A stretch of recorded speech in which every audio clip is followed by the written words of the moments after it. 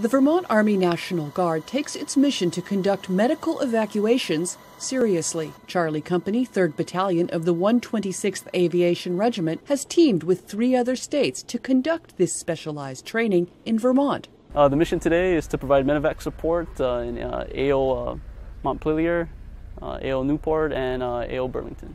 Today we have soldiers from Vermont, Connecticut, Alabama, and Hawaii.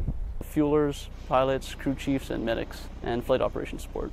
Nearly a dozen Black Hawk helicopters and over 100 soldiers keep these missions airborne. Reporting for the 172nd Public Affairs Detachment, I'm Army Sergeant Barb Pendle.